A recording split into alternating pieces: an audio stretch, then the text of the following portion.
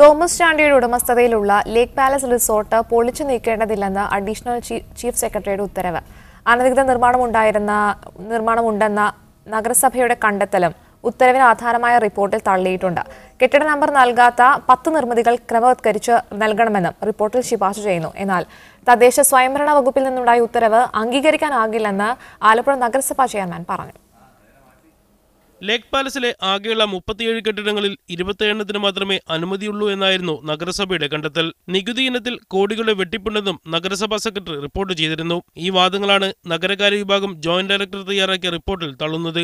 10 കെട്ടിടങ്ങളുടെ നിർമ്മാണത്തെ അനധികൃതമായി കാണാനാകില്ല.